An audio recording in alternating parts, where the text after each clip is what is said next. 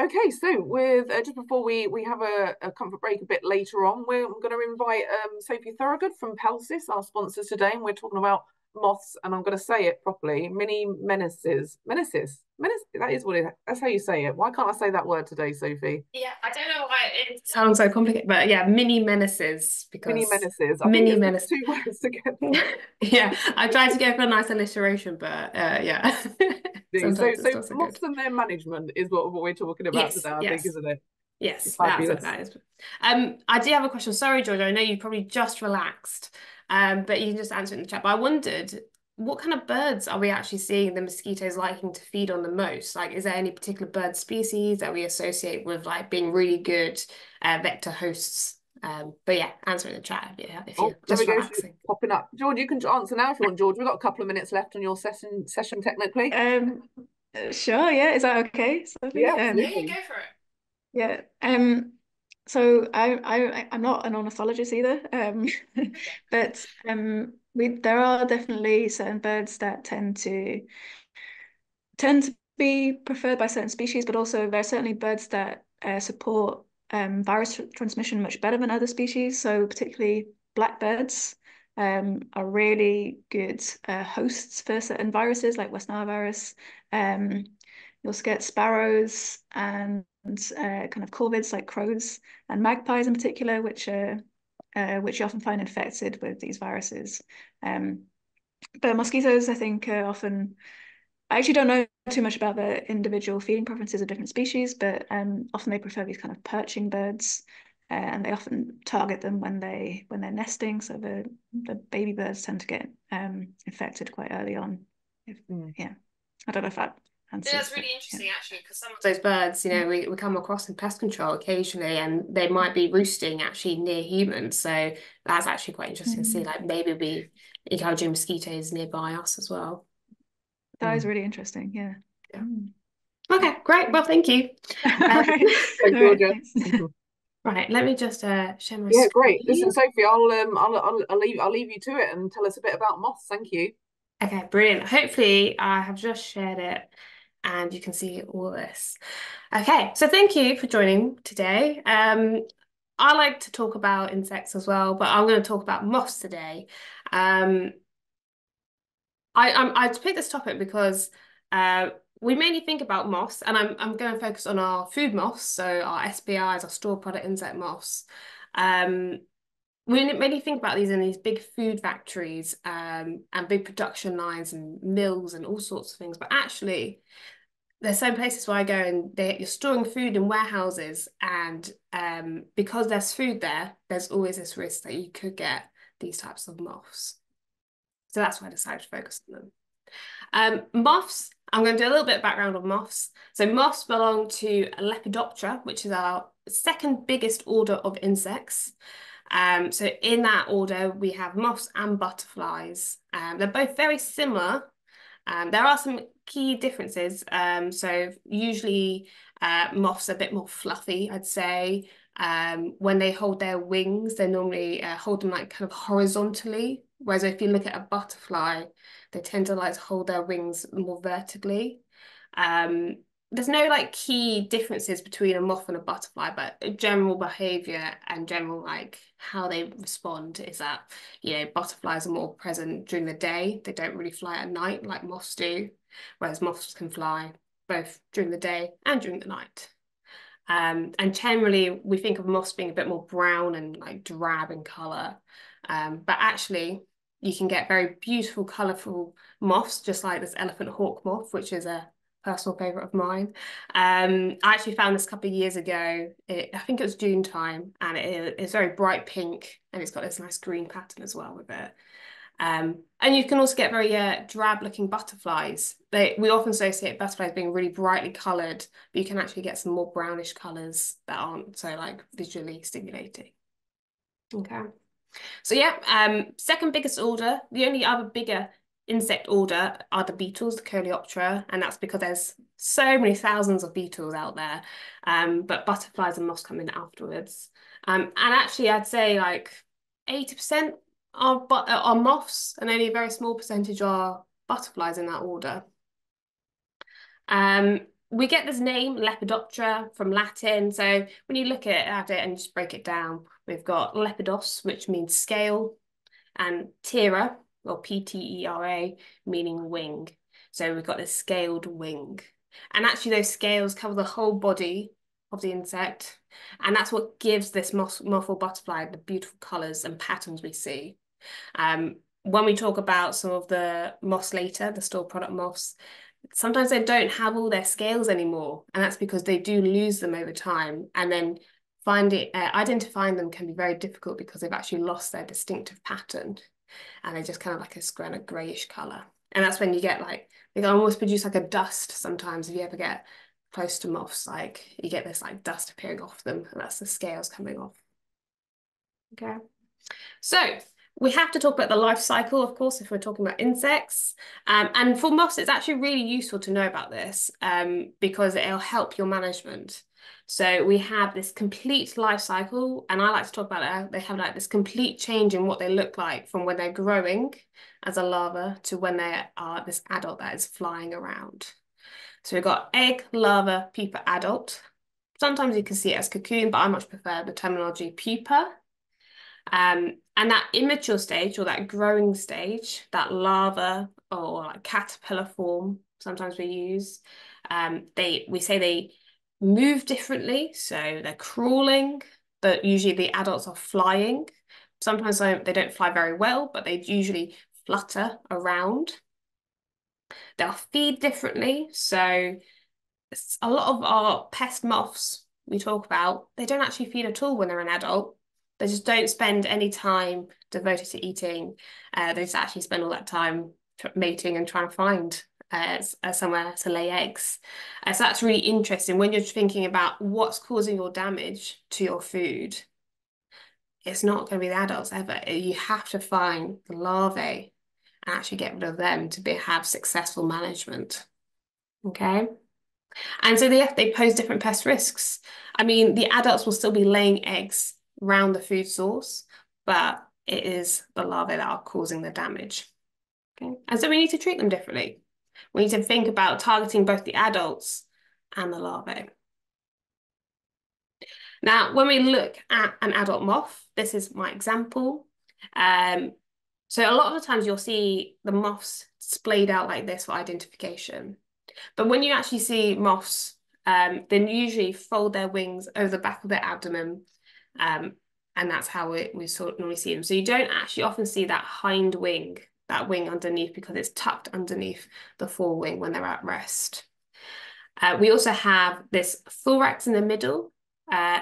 This middle part of the insect, that's where the wings and the legs are attached to. So it's actually got quite a lot of muscle there. We've got our abdomen. This is kind of, I'd say, where you get like the squishier part of the insect. It's not very terminology correct, I know, but it's more where you get like the organs of the insect. They don't have proper organs like we'd find in a mammal, so distinctive organ parts, but they do have some rudimentary types of organs that, you know, for digestion or for reproduction, that will be there. We've got that head part, of course. And on that head, we have two sensing organs. So we have the antenna, which are these long filament sections, so these very long ones. And we also have labial palps at the front of the mouth, well, just around the mouth area. They're not actually attached to the mouth, they're separate. But they both sense food, pheromones, that sort of thing in the environment. Okay. So that's our adult moth. And then our larval moth, so it's a typical larvae. Again, we still can label these different features, but they look very different. So we still have this abdomen of the insect. We've still got a thorax, and that's where you can see the legs nearby, these 6 legs at the beginning, at the front of the insect. So again, they still have 6 legs. All insects do. And this is at the larval stage and at the adult stage, they'll have 6 legs. Again, you can see that head part, and they have like some strong mandibles there for chewing lots of different food. They can actually chew through plastic occasionally. And we also call these legs true legs. That's because they also have these kind of extra parts, extra, they're not proper legs. They assist in the movement, but we don't actually count them as legs because they don't have the same feature as a proper leg. So they help with the assessment of the larva because they actually, they're quite long, so they have to make sure they can move easily. Okay. So those are our adults and larvae. And I picked moths because over Christmas we actually had a lot of moth contamination. So I don't know if you heard about it in the news, but we had stuffing which had moths in it. We also had some biscuits that had moth larvae in. So it's affecting consumers, the general public, the moth problem in the UK at the moment. We think like by the time you've prepared the food, packaged it, transported it, we would have all these checks along the way that we'd make sure that no moths end up in, your stuffing that you buy in the supermarket. But it just shows how hard they are to detect and how hard they are to manage. Okay. But yeah, usually we think about these big manufacturing facilities where you're creating large amounts of food or you're storing a lot of food. SPIs, so store product insects, we control them for a few reasons. So one, if we don't control them, we're losing our commodity over time. They're going to be eating the food, taking it away, and we're going to basically be wasting time in growing it, harvesting it, etc. We can also lose our product quality. So you can end up it not tasting as nice, it not being nutritionally as good as it was before because the moths have actually taken that nutrition away from the food. Sometimes it can be downgraded, so it's no longer fit for human consumption. And that leads to whoever's been producing that food being able to make less money out of that food because animal feed is usually less expensive to actually sell. So you basically wasted time and money on producing something that was for humans only for it to be only sold for animals instead. Lots of nutritional value. Like I said already, you could lose actual nutrition from the food. We could also get mold growth. They raise the humidity. If you get an infestation of insects in your food, so we've got moths and beetles, you could have weevils as well. I know they're a type of beetle, but you could get lots of different insects that are living in our food. And when they're there, they produce moisture and it actually raises the humidity of your food being stored. Then you can get mold growing. You can get other insects turning up to feed on the mold, but you can also get toxic mold being grown that actually would have again, be bad for your health if you ate that. We also have to worry about the insects being in the food in terms of you've got their bodies, you've got like parts of them, you've got frass, so the webbing they produce with the feces inside as well. No one wants to eat that. It wouldn't necessarily make you that ill, but no one wants to eat that. But sometimes people do have allergic reactions to these parts of the moth on all their feces. So we've got to be wary of that. And yeah, so most importantly, we're wasting our time in growing, harvesting, processing, transporting, and storing our food. Okay. And by the time it gets to that supermarket, that's when that product has cost you the most amount because you've spent every single step of the way, you spent lots of time and effort making sure you've doing to produce it. Okay, so when you get that last stage, that's when you're going to have the most loss because actually you've wasted so much time beforehand. Okay, and I like this picture because you can see the moth larvae, here they are, and you can see the webbing they have created. All moths will produce this silk, this webbing. And it's a very distinctive sign that you have moths. So it's really good to look out for them. If you can't find them yourself, because they are usually very well camouflaged with the food they're eating. They're not brightly coloured, the pest moths we talk about. Look for the webbing as well, because actually that's a nice sign that you have them and they leave it behind. So The first one I'm going to talk about is the Indian meal moth, or called Plodia interpunctella. Okay, probably the most prevalent moth species around the world that infests our food. It's done amazingly well, and you find it in many different countries in many different types of food. It's very distinctive, the colouring. Well, it's the most distinctive, I say, of all the pest moths. So you've got this like reddish brown pattern on the bottom half of the wings, and the rest of it's kind of like this greyish brown. The larva, here he is, next to the adult, is normally white, could be yellow, could be more red. Depends what they're eating. They can actually change colour depending on the food. We've got things like stored cereals, nuts, dried fruit, oil seeds, oil cakes. Basically, it could survive on almost anything given the opportunity. It can also bite through plastic and cardboard. So if you see very small holes, it's usually the larvae where they've punctured a hole through it, either to gain access into the food or maybe to leave the food after they've eaten enough to actually crawl away and migrate somewhere to where they can pupate safely. Sometimes you do get larvae eating other larvae. So sometimes they will actually crawl away many hours to pupate in a different location. And they tend to like to wander upwards, somewhere nice and dark. So it's always good to look up. You can look at ceilings, but I also think under the machinery. Think about under surfaces. Have a really good inspection under those, because you might find the pupa there stuck on. Okay. Oh, and they love cardboard packaging to actually pupate into. When I used to keep them, we'd have a corrugated cardboard, and in each little corrugation, you'd find a single pupa.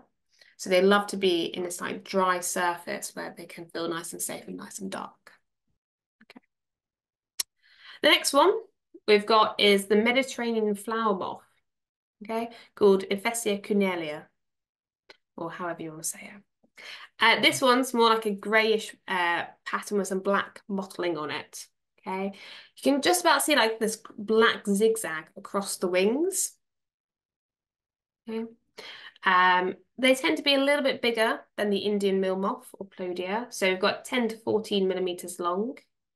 Again, here's the larvae with a creamy kind of coloured, but they can be more pink, more green, depending on what they eat.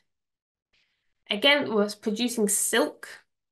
All the moth larvae will produce silk, and that helps them to protect themselves. They might spin it around themselves, and it will help when they're moving around.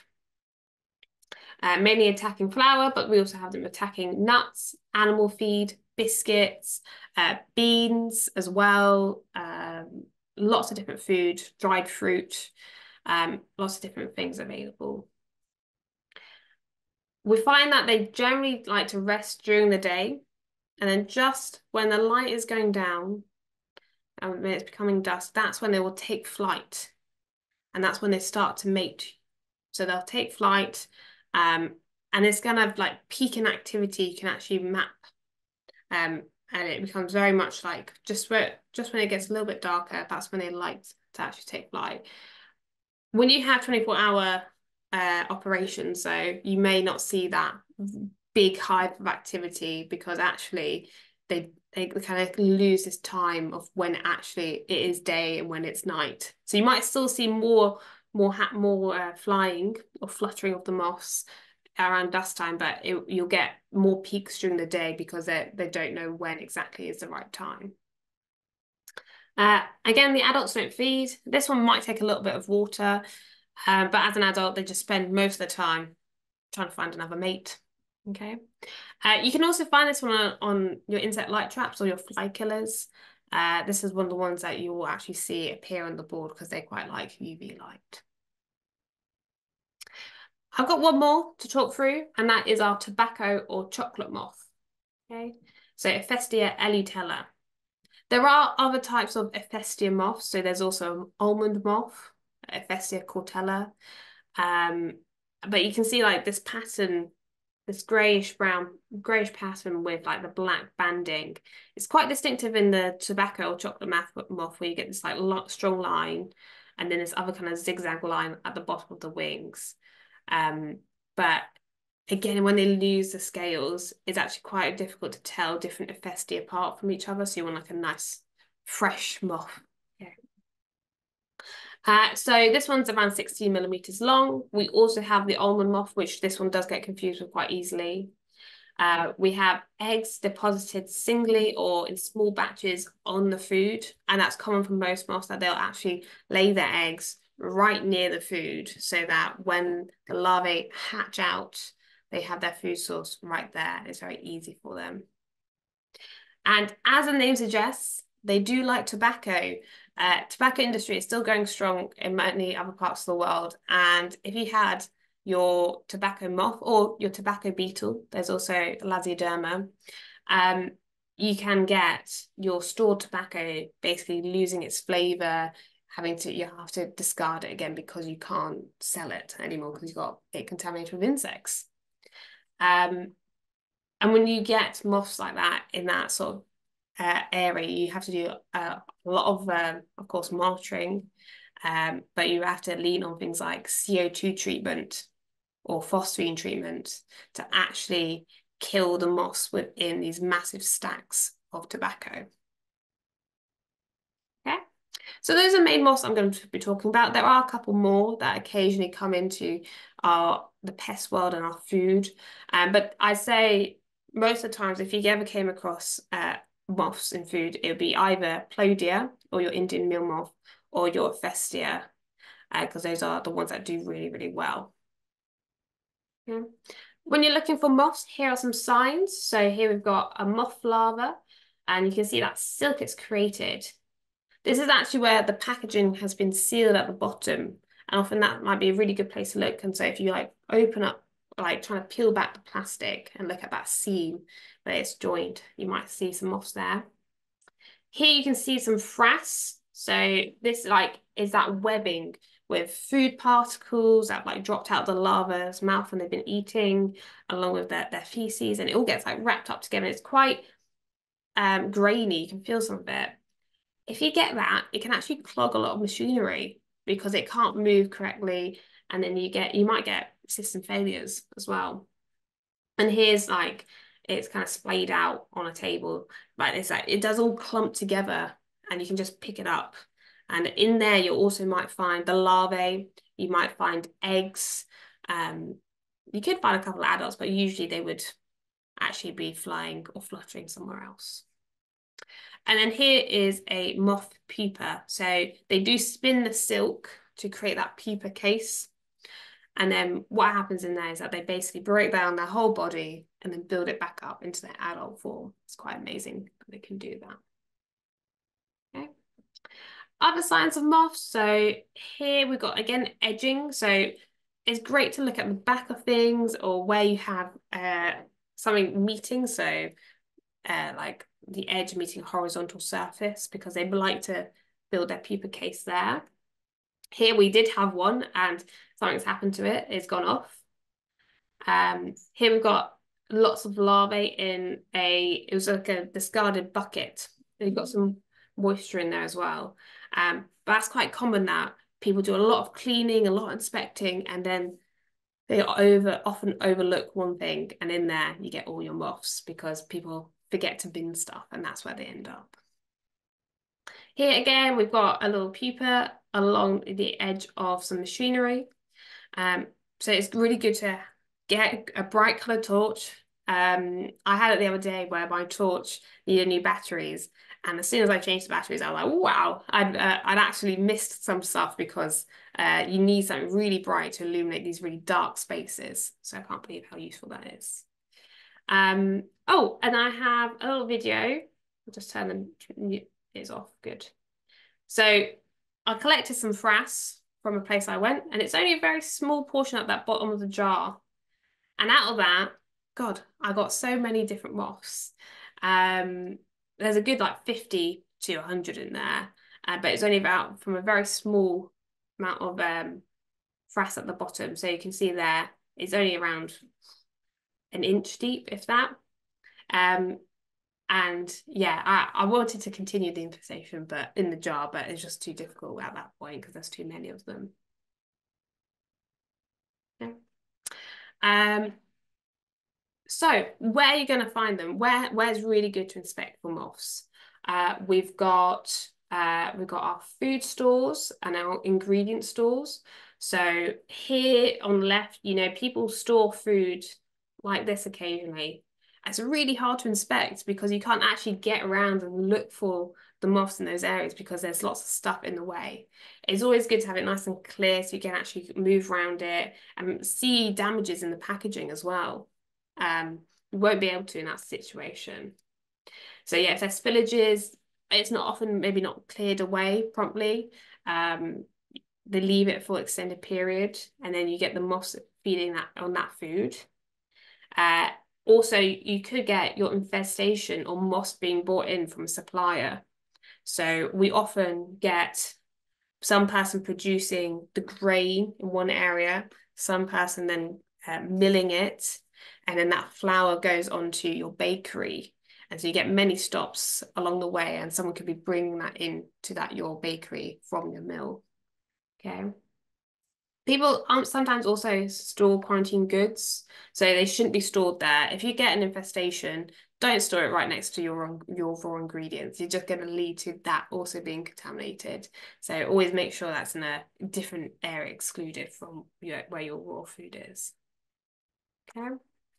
We also have mixing rooms. So here you can see we get lots of different bits of machinery being used. And one of the key things is here, you can see this like belt at the bottom, this wheel being rotated.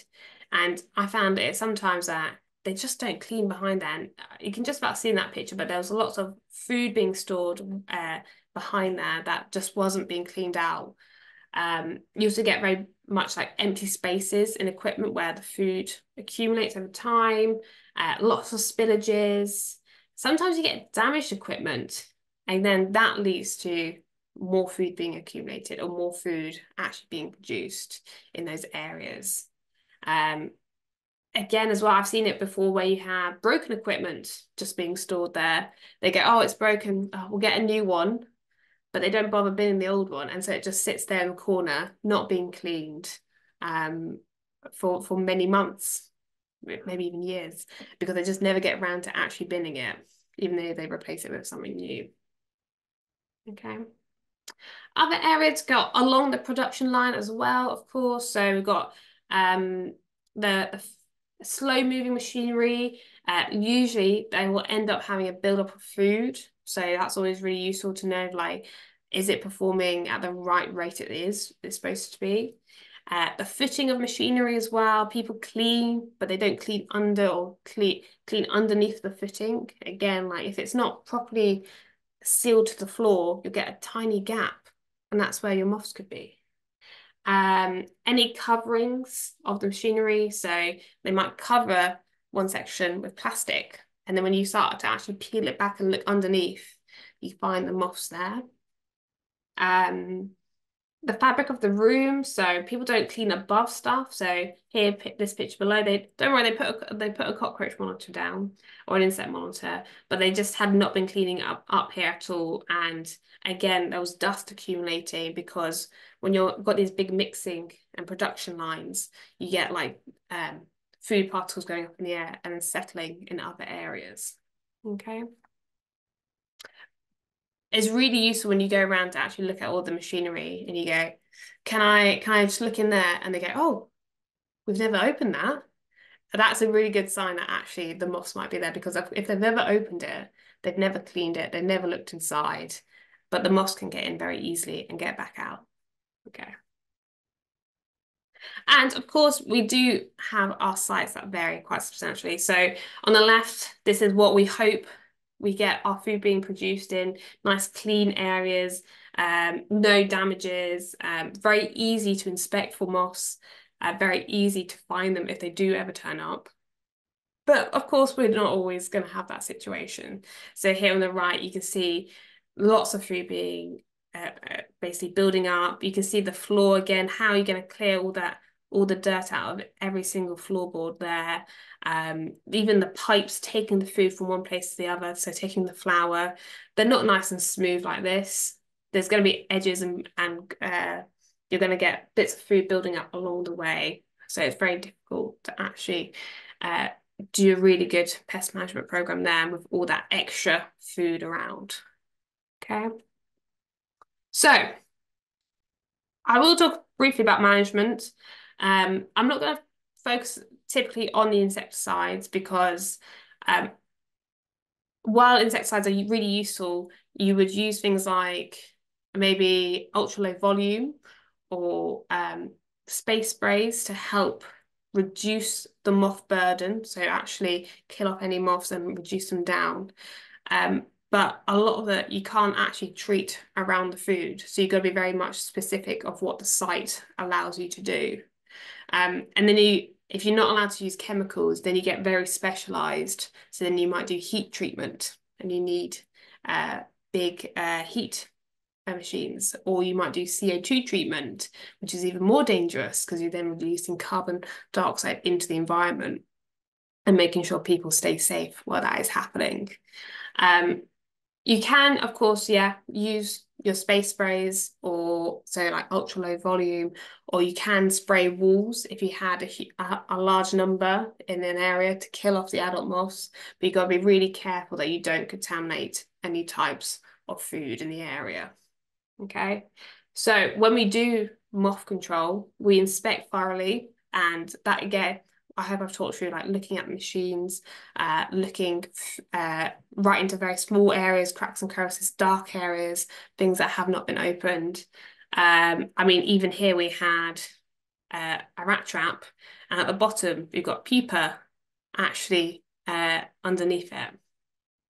So yeah, locate breeding sites with monitors. So we have many different moth monitors available. If you find anything infested, remove it, bin it, get it out of the place, quarantine it straight away, okay? Because you'll find that you get some moths appearing off, but then there'll be more moth larvae in there that'll keep eating and eating. And so if you don't bin it straight away, you're going to get more moths emerging and then laying eggs around the site. Okay. Treat affected area with tight standards and keep it clean. I know it's really hard when I say to keep it clean when we talk about this, but they're very small. They're mini menaces. They only need a very small amount of food to survive. So you've got to make sure you get rid of all that food as quickly as possible. So clean regularly and clean in detail. A lot of times you get cleaners coming around and doing like almost like a superficial clean, but they're not actually getting into underneath exact points where you get the moths breeding, or they might clean and then actually sweep it into an area, and that's where the moths are as well. Okay.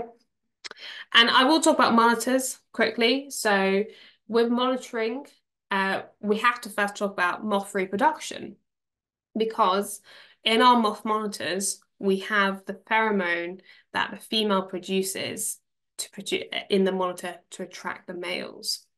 Okay, so here on the left, you can see clearly this one's a female, because what she's doing is she's extending her ovipositor and actually raising it up.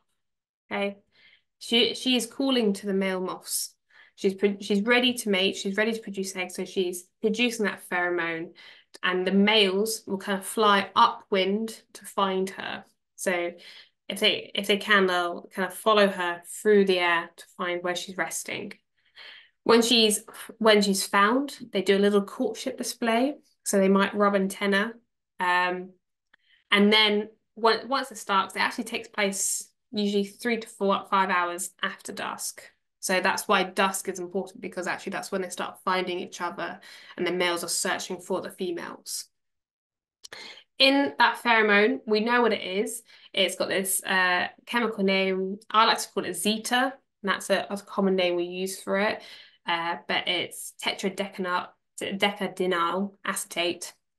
And we have pheromones for moths because actually, it sounds very complicated. They're very easy to produce synthetically.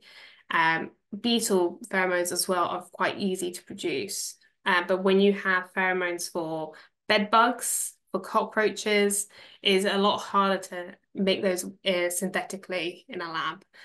So that's why we've had moth pheromones and beetle pheromones for quite a while, but actually only recently we got a bedbug pheromone because it took a lot of research to actually produce it. Okay, and here you can see the moths actually mating. There we are. Just a quick 3-minute warning, Sophie, just so you've got just a couple of minutes left. Okay, all right. Sorry, I could talk about moths for ages. So moth monitors are really useful because then you can actually identify when your infestation first starts, so when it's first being brought in. So great into your ingredient store, definitely have moth monitors there or anywhere you're storing your food because you want to make sure you know exactly when they turn up. Okay, but they can also be used to highlight where you have particular problems at the sites. This is quite a nice heat map. So you can see peak activity in one certain area. And you can do this quite simply by just like drawing the site map and then recording the numbers. And you could color code it, I suppose, but you can actually visually see where the issue is and target your control first to that area. Also, moths, if the temperatures are high enough in summer, they can migrate outside, so they can fly from one building to the next. So even though if you have a moth problem in one building, it might end up affecting the other one in the future if you're not careful with your door closure and if you're not monitoring externally around the building. Okay. But yeah, don't put a monitor near lots of airflow. And that's because the moths might not be able to actually get to the monitor very easily. They do fly, but they're not the strongest of flyers, I'd say. So the airflow will affect your monitor. Okay. I really like this one. It's a stripy trap, so that's quite good. Moss-like contrast, so black and white. And it works pretty well at catching moths. So here we've got a comparison of different products on the market. I can't tell you which ones they are, but it caught the most amount of moths in those days. And you can hang them up in lots of different places. So that was quite good. And it comes with sticky board inside already. We have a more durable one. So this one is the moth pot. Again, you've got that stripy pattern, which works really well catching moths, attracting them to it. And that one is a bit more durable, so you can use it in and outside, which is great if you're wondering about infestations coming from somewhere else. Again, you could get moth attraction from all angles because it's circular. Can be put up high, you can put lures in it, and those lures will add like monitor for around 12 weeks. Okay. Also good for dusty environments. So you've got that lid to it. That's really useful. Of course, dust gets onto sticky boards and then it no longer is sticky or tacky enough to catch insects. So with this one, you definitely want to put a sticky liner inside, and you can buy those. Or you could use water detergent, like a soapy mixture, but the sticky board's really good because then you can do your moth mapping and do the counting of where your hotspots are. Okay, so that one's also really good. Other ones, you can get a small one to go underneath machinery, so that's good for both beetles and moths because you can actually put it underneath. And some moths don't fly very well, so they get stuck to the board still. But we can also use that pheromone in different ways, not just to attract males to the traps, but you can also use it to suppress the population. And the principle is that if you put enough pheromone out, enough of that female sex pheromone, the males find it really, really tricky to find an actual female moth because there's so much pheromone in the air, they don't get a clear signal. And so that's where you get dismate. So that's a population suppression because the males can't find the females anymore. Or my personal favorite for using that mating disruption is the exosex. So this small blue unit, you can put a tablet of the pheromone in. Again, the males find this and then they pick up the dust on them or they pick up the pheromone on them and they smell like a female. So they again causes a lot of confusion in the moth population. And then you just end up with less eggs being laid because the males and females can't find each other for mating. So it's great at suppressing the population. But yeah, that's me done. I hope I didn't run over too much, but that's my little intro into moths. Great, thanks, Sophie. Yeah, I think like all of us, when we talk about a subject we're passionate about, yeah, we could just do it all day, and we're definitely 100% listening to you for a lot longer. The time just flies, doesn't it? I don't know I where it know, goes. just like moths do. Yes, there we go. You caught on that one. That's great. We've got four questions in there. I'm not going to do all of them, but I'm just trying to look at one that might help the most people here, and it's from Susan. So she says, in treating moths by knockdown methods, would it be better doing this early evening as you'd be more likely to get adults on the wing? Definitely, I think so. So it's all about trying to get as many killed as possible. So if you get high activity of the adults at that point, it'd be great. You can see a big return of like them dropping to the ground, and then there'd be less available to continue mating there. Fabulous, good. Um, so in the Q&A bit, if you don't mind, like during the break or just after the break when you come back, if you could type some of the I don't know why I did that for, but I just thought I'd show you how to do the typing. Yeah. Some of the answers to the questions that we've had in the Q&A section. Are you good doing that? And then at least everybody will better get an answer to it. But yeah, I think people just want to get off and go and grab a coffee and have a comfort break, if that's okay. Is that good for you to do a Q and do Yeah, the I'll do that now. Don't worry. Yeah. Fabulous, great. Well, thank you so much again. That was honestly so interesting, and everyone's putting lots of comments saying thank you and for your deep explanations. So yeah, again, thank you, Sophie. No problem. All right. Thanks, All everyone. right, take care. Thank you.